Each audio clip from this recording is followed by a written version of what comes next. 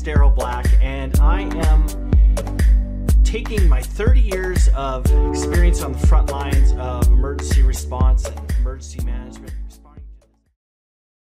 Episode number 26, and we'll talk a little bit about the new direction here of the podcast and live stream here, where previously it was the Connected Leadership podcast, but we're heading in a new direction. We've been doing it wrong. We're approaching leadership development the wrong way. And I'm telling you, it has been a long, long road and a long, long pathway to get to here. And man, so much of it is the wrong way. And we're getting the wrong results, or the results that we don't need. And so we're going to talk about why you take a corporate HR leadership course and you don't see any change, or you read a book and you don't see any change, or you watch a YouTube video or something like that and you don't change. And worse, our manager, our boss takes a leadership course and you expect, all right, giddy up. We're going to see some changes in behavior there.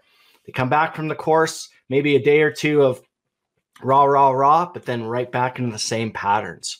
So by the end of this episode, you'll have two ways that we really should be approaching leadership and leadership development. And most importantly, I'm going to talk to you about why. Now, before you start to think that this is a bashing session where I'm going to be, criticizing current programs, thought leaders, HR, or anything like that, think again. And I'm going to talk about why we got to where we are here in a little while and the different approach. But I want to be crystal clear. I'm even part of the issue here too with my book. I contributed to the problem. I have a bookshelf full of the problem, and there are a bunch of different authors there, and that really got me to thinking. But before I get there, let me introduce myself. I'm Daryl Black, and I am here to help you lead from the inside out. I've spent almost 30 years of on the front line of major disasters, emergencies, search and rescue missions all over North America. Things like Katrina and some major floods and wildfires here in Canada, the two largest disasters we've ever had, and hundreds of search and rescue missions. I've spent 10 years as a project manager in a large corporate environment. And I'm here to take those lessons that I learned primarily during crisis and helping you apply them to your personal and professional lives.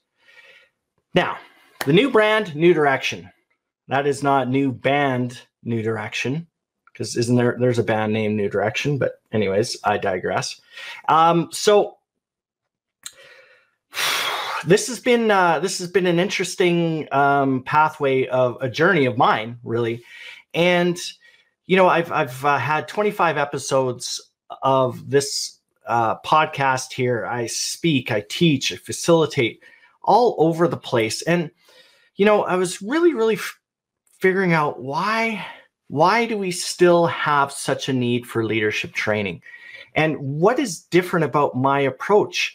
And why is it successful now, and yet not successful in some other ways? And what I'm really talking about is trying to really fine tune or refine my message. And when I look through the facilitations that I have done, the keynote speeches and talks, and even my book here, while I kind of criticized it a little bit earlier as being part of the problem, my attempt, I see a lot more clearly, was to really talk about what happens on the inside and the importance around this concept of, if you don't change what happens on the inside, you cannot positively influence what happens on the outside. And as a leader, our job is to influence. It's to exert social influence over others to achieve a goal. So I really am in an attempt to really sit down and really figure out where am I going? What am I driving for? What is my message really all about? And I look back, as I said, I look back through my own operational career, as a leader, I looked through my facilitations of programs. I looked through how I interact with people. I thought about, what are the conversations I have when I'm sitting around having a beer, or I've met somebody for coffee or something like that, and we're shooting the shit. And, what am I passionate about? What's driving me? What's my purpose? Well, yes, it's leadership. Of course it is. But more importantly, it's trying to drive home the fact that to be a good leader, we have to actually figure out what's happening on the inside, manage it, and control it first and foremost. Now, so in addition to that, kind of opening up the hood and looking at my own operational career and, my coaching and my hobbies, all of those types of things and my passion, I also looked at what is driving my journey. What is my journey as Daryl Black, the person? What is my journey as Daryl Black, the parent? What is my journey that Daryl Black, the entrepreneur? And the amount of self-development that I've invested in, both successfully and most recently, extremely successfully, I realized that at the end of the day, success and failure doesn't lie with anybody else except me, except this guy right here. And in your case, you. 100% responsibility, 100% responsibility is what's required. And that 100% responsibility is yours and yours alone. So I come across a lot of people with quote unquote victim mentality. Well, my team sucks, or I don't have enough money, or the corporate culture is toxic, or you name it. And I get it. I get it. Those are all obstacles. Those are all challenges. But at the end of the day, it is up to you to make changes. Now, that could be trying to change your job. It could be try to change, maybe do a lateral move. Or how about you try to change how you deal with things? How about you deal with the fact that you're fearful sometimes? How about you figure out that really what's driving your frustration and your stress is perception of lack of control, or the fear that people are judging you and that you're being made to look bad. That's on you. That is here. That is here. Now, once you can figure some of that stuff out and you peel back the layers of the onion, then you don't have any limits. That includes limits in life. That includes limits in your job. That includes no limits in your leadership journey. And that is the journey that I've been on and have been for so long. And I want to help you along that journey as well. So the whole principle, the whole premise of inside out leadership is that we need to control the inside first. We need to figure out a whole bunch of things, and we'll talk about that. And then we can start to influence the outside. Now, that's not to say that just because I self-regulate really, really well and all of those things that I'm going to be a successful leader. Not at all. You absolutely need to have a strong awareness of the outside, but the outside world, of course. You're influencing other people and events. So I would be naive to say, oh, just change how you perceive things. Well, that's a big part of it, but not all of it. So one of the things I'm going to be doing on this podcast and live stream is challenging a lot of the beliefs that you have, and not only challenge them, but break them down. But I'm not going to be like the old military where I break you down and kind of leave you there and then build you back up.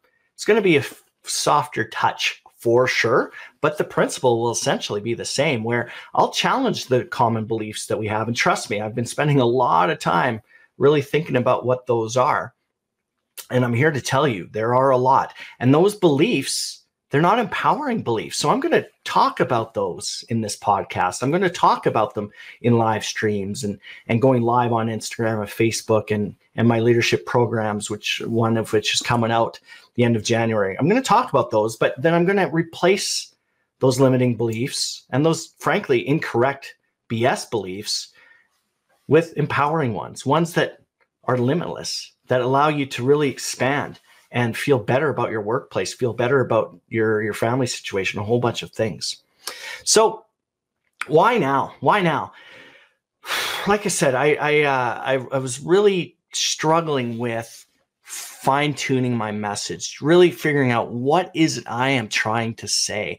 Now, of course, in this online world, this social media environment, It's so difficult to cut through the noise, so difficult. And I have a message that I feel passionate about, and that is that inside out leadership.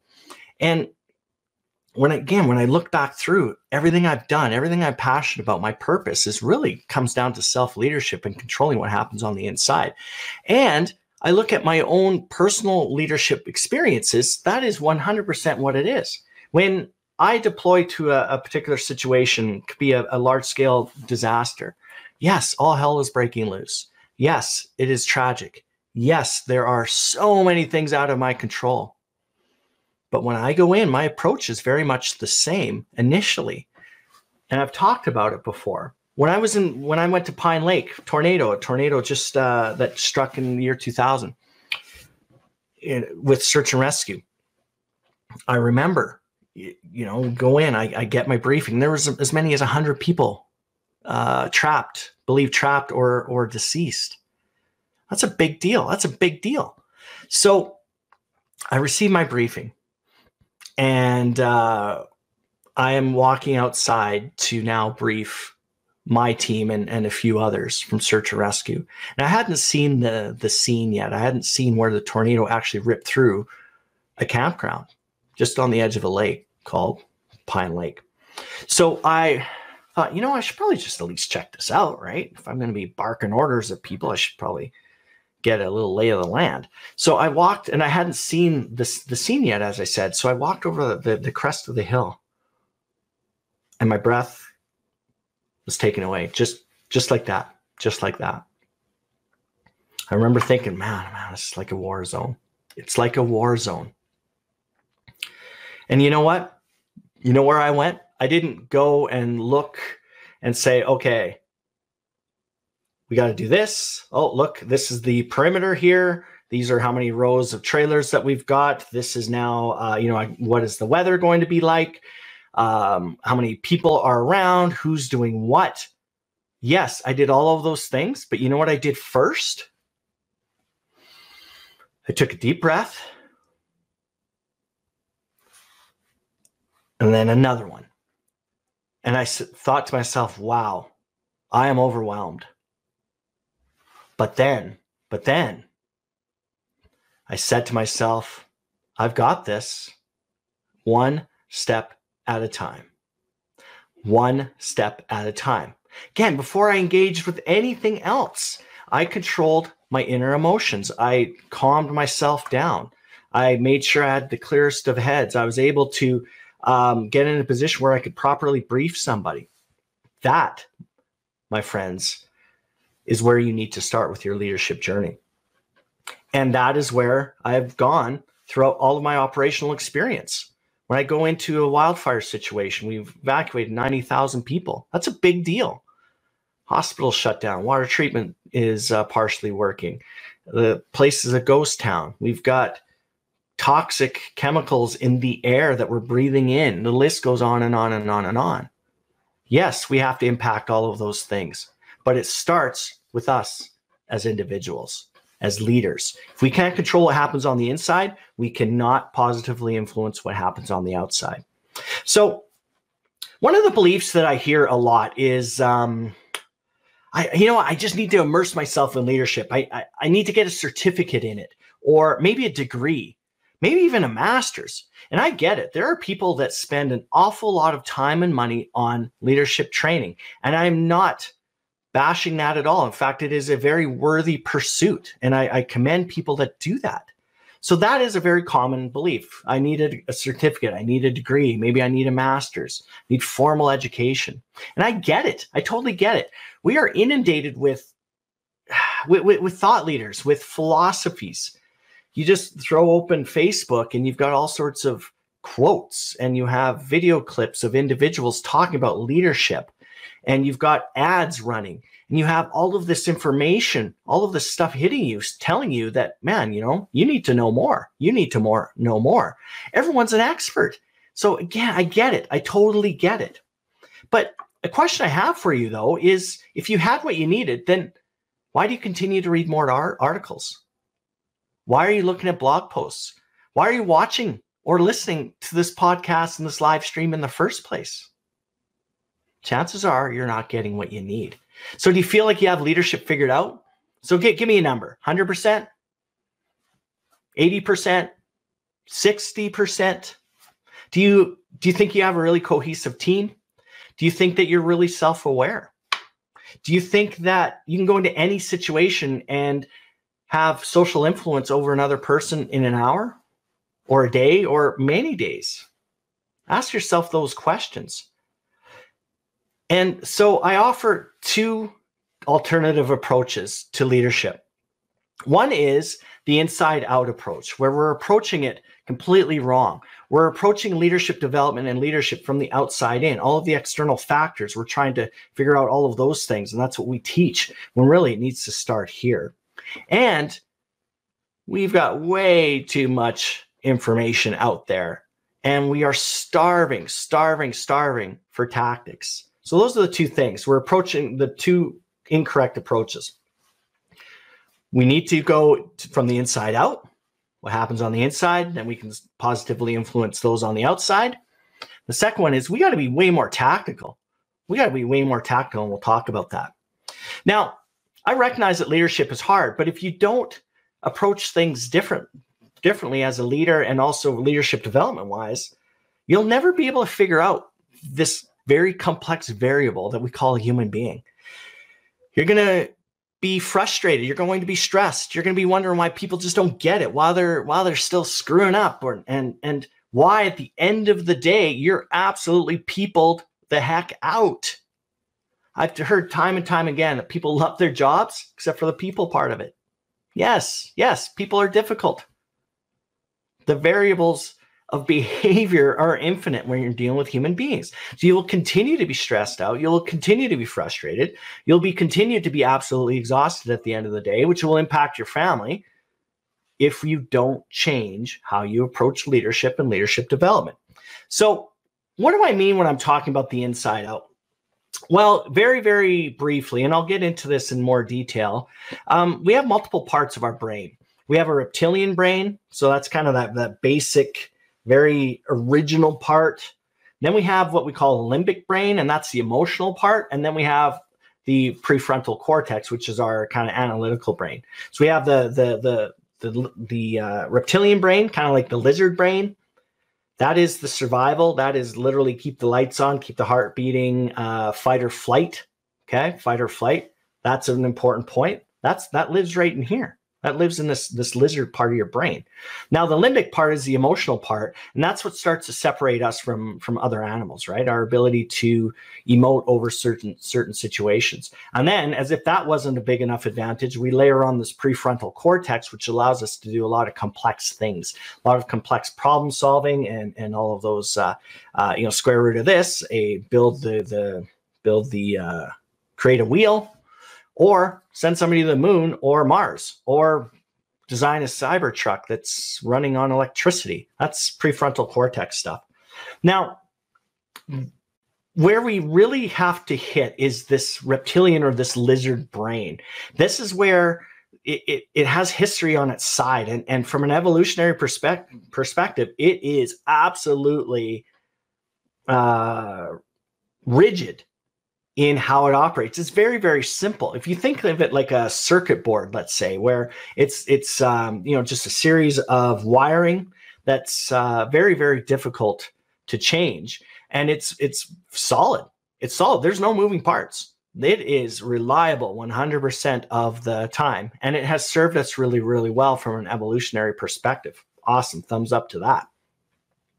So the bad news is that it's entrenched. It has that history. It has the evolution. It has a very specific job to do, and it does it really, really well. So that's kind of the bad news. But the good news is it can be changed. Even that lizard part of our brain, which actually drives our behavior, it drives our behavior, not our prefrontal cortex, not our limbic brain. It's the lizard brain that really drives our behavior. But it can be changed. It can be reprogrammed. It can be resoldered if you want to talk about the circuit board. And I love that. And we're going to talk about it. But therein lies the problem. We have to work from the inside, from the lizard brain, and work out instead of the analytical brain and working inwards. So the model that you've heard often is the have, do, be. If I have this, if I do that, then I'll be this. So if I have more money, and if I take more leadership courses, I will be a better leader, or I will be more senior in the organization. That is a wrong way of looking at it. And there are so many experts in this, but the one that I highly recommend, one that I'm following right now, and I'm heavily immersed in a program of his, and that's Jim Fortin. So go ahead and Google that, the Jim Fortin podcast. Highly recommend tuning into him. He talks about the be, do, have, where you have to be first, and then you do, and then you have. And again, that's tremendously complex and beyond the scope of what we're talking about here, but we will be deep diving into it. But we have to start on the inside. We have to start on the inside, start to reprogram that limbic brain, the lizard brain, the reptilian brain first. And then, because that's where things like our identity lives, who we think we are. That's where habits live, the beliefs that we hold, values, the ability to regulate our emotions, fight or flight. That's where it starts. It starts with the lizard brain, it goes to the limbic brain, and then finally the analytical brain. So you can see how it is just how our approach seems to be incorrect. And it kind of lends itself to the fact that you continue to take courses, you continue to read books, you continue to read blog posts, you continue to watch videos, but you're not progressing. Yeah, you pick up some tidbits, but ultimately we're talking about changing your behavior. We're ultimately talking about changing your beliefs and your values, or at least identifying them and really figuring out what your identity is and working from there. So that's what I'm talking about when I talk about the inside. And it's tremendously complex, and yet it's very, very simple. And it starts with that identity, and it starts with what habits we have. So once we really figure out what's going on there, then we can start to really, really cook with gas when it comes to leadership development and also leadership itself. And then once we've done the inside identification piece, absolutely, we have to start working on the outside. Absolutely, it's very, very important to know what corporate vision is. It's important to realize what corporate values are. It's important to know policies and procedures. It's important to know standards and discipline. It's important to know procedures. It's important to know how to run a meeting, all of those things. And we'll talk about those as well. So it's that combined approach, but it's not outside in, it's on the inside out. I control what happens on the inside. Now I can positively influence what happens on the outside. So you can see this approach and why fundamentally the system is broken. So the inside out approach is the number one approach to take when it comes to leadership and leadership development. The second approach is that there are zero tactics talked about when we talk about leadership development and leading in general. Yes, we have a ton of knowledge and information out there, but we don't have actionable information. We don't have something that I can use. When I go into an emergency situation, I have to confess, I don't bring my book. I actually bring my journal version of this, but I don't bring this. I'm not going to be sitting there in front of somebody and briefing them and talking about the 1-100 Leadership Solution by Daryl Black. Okay, page 55. Now, I'm not saying that you don't refer to things like this, but at the end of the day, I need something that I can connect with somebody in the moment. I need something that I can build respect with very, very quickly. I need a way that I can manage my own stress and the stress of those all around me as a leader. I need something in the moment. I need something tactical and actionable. So again, think to yourself, how many times have you taken a leadership course? How many books and articles have you read? Just, Exhibit A. Look at all of those. And that's just a small, tiny percentage. I've got a whole lot more when it comes to my tablet and e-readers and all of those things. I've read hundreds of books on it. I've read thousands of articles over my career. And while, again, they're valuable, there's not very many of them that I can really take something away and say, okay, this is something I can use. So that my friends, is the new world order, the inside out approach to leadership. Lead from the inside out. So this podcast, this live stream, it's so exciting because I am going to be really diving into what that looks like. And we'll be handling the inside and we'll be talking about the outside. So don't worry. We'll talk about how do we set expectations? How do we do great one-on-one meetings? How do we provide feedback as leaders? We'll also be talking about what are your values? What are your fears? What are your fears? What are your beliefs? What stresses you out and how do you manage that stress? So we're in this for the long haul, ladies and gentlemen. So please, a couple of calls to action for you. One of which is subscribe to this podcast. And also in the at the end of this will be a URL, and I would ask that you sign up. It's a newsletter. It's my newsletter where you get weekly information, weekly content around the leading from the inside out. So I will talk about what happens on the inside, and I will be talking about what happens on the outside in a weekly free format. And in fact, if you sign up pretty quick, you'll get my thrown in as a bonus, my my Defeat the Beast of Stress 5-step method. All right, just right to your inbox. It's a video, it's an assessment, a whole bunch of other things. So again, just go ahead and subscribe there and subscribe to the podcast. And wow, I'm juiced, I'm jacked, I'm ready to roll. I'm really, really looking forward to this. And I'm really glad that I'm moving in this new direction. And I want you to join me with it. So thanks for watching.